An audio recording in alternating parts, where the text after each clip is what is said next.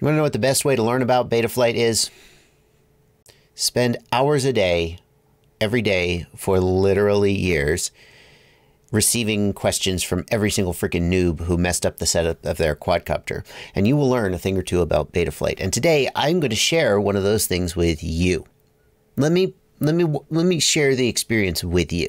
Joshua Bardwell, I cannot get my receiver to work. I move the sticks here on the controller, and nothing happens here in the receiver tab. Well, that's an easy one to fix. It just means that you are in Failsafe. It just means that you haven't correctly wired up your receiver or configured your receiver to talk to your flight controller. This is actually one of the most common questions in setting up Betaflight. And if we just start with what receiver you've got and what flight controller you've got, I'm sure we can get this figured out. Yeah, but wait a second. Watch this.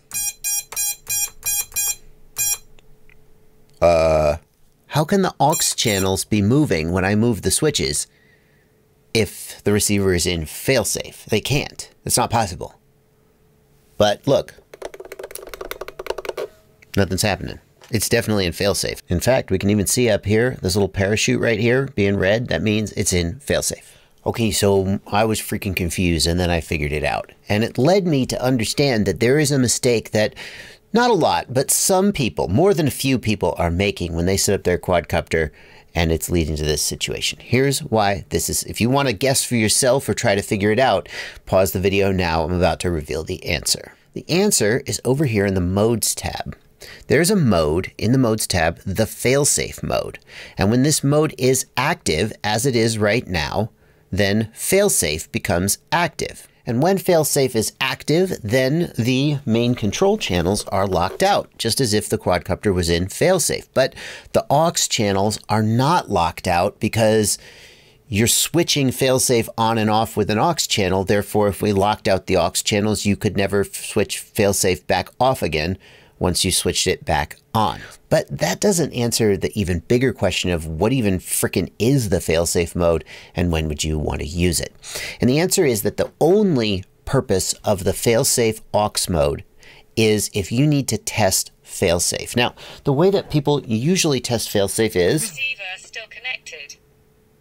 They just turn off their radio and then the radio goes into Failsafe. Or if you've got an external module, you can test Failsafe by just pulling the external module out and that powers it down. But that may not work really well for, let's say you're testing GPS rescue. You want to see if return to home is going to work correctly. So you turn the radio off and the quad goes into Failsafe and then it starts flying to the moon. It's going to take you a minute to get the radio powered back up and get control again.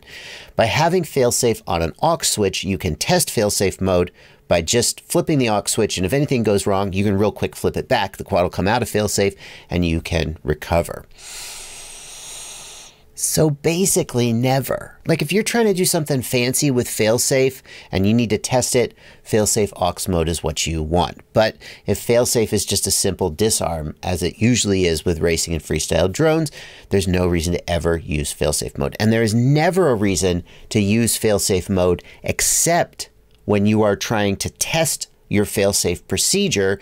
During normal operation, you would always have this disabled. And the mistake that I think a lot of beginners are making, you definitely do not need to set failsafe mode up for failsafe to work. Failsafe just works when the receiver disconnects, the flight controller goes into Failsafe. You don't need to do that. That's going to do it for this video. If you want to see more about in-depth Betaflight troubleshooting, I'm going to put a link to my Betaflight playlist. I've got a playlist of tricks and tips about Betaflight with all this type of video. I'll put it down in the video description. You can scroll down there and click on it to see more of this stuff.